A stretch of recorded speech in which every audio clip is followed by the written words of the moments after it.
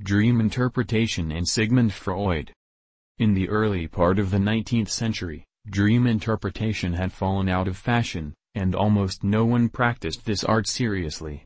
In the early part of the century, dreams were thought to have no meaning at all, and to be simply the result of a heavy meal before bedtime, noises heard in the night and other trivial causes.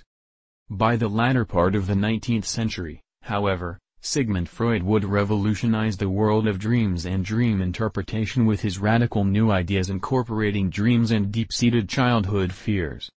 Born in 1865, Sigmund Freud revolutionized the world of psychiatry and dream interpretation with his seminal work The Interpretation of Dreams.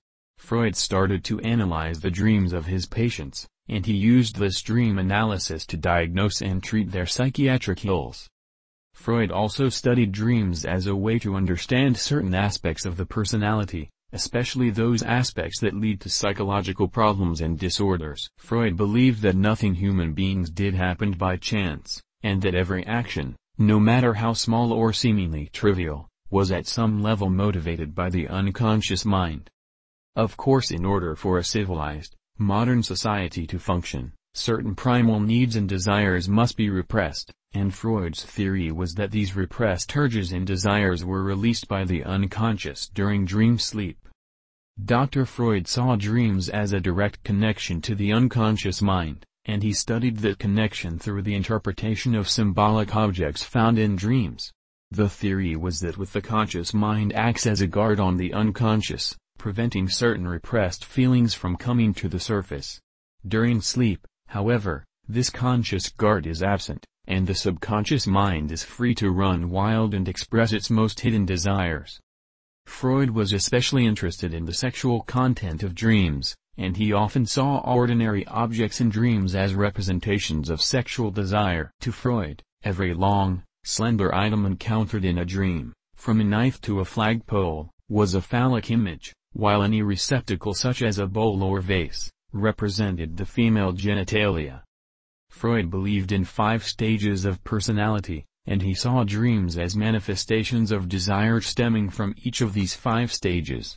To Freud, personality formation consisted of Stage 1, oral/dependency.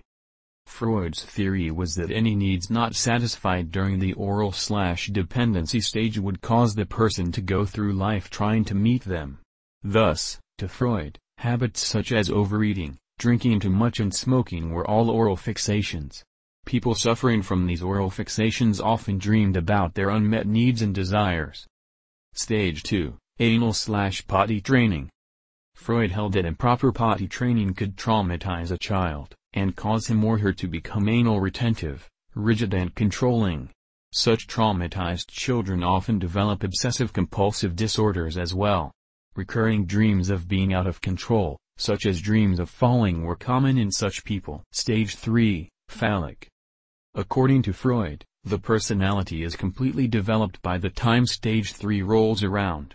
The third stage of personality is identified with the Oedipus and Electra complexes.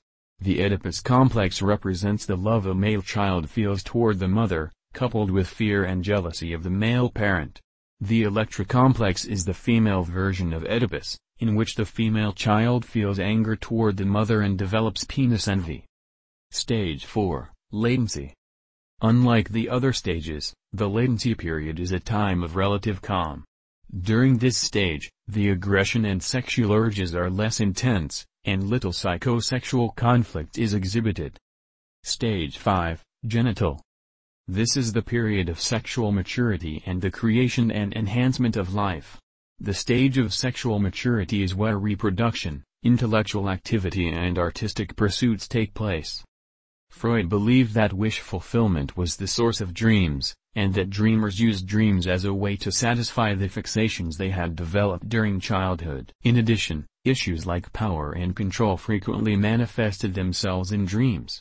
The central part of Freud's dream theory was that thoughts and desires repressed during the day were free to run wild during the dream stage. Since Freud's death, many have criticized him for seeing sexual motivation behind every dream object. Many have pointed out that Freud was born into the sexually repressed Victorian era, and his preoccupation with sexual matters could have been as much a product of the times in which he lived as a valid scientific theory. Even so, many of Freud's dream interpretations have proven valid and are still used by psychologists and dream researchers today.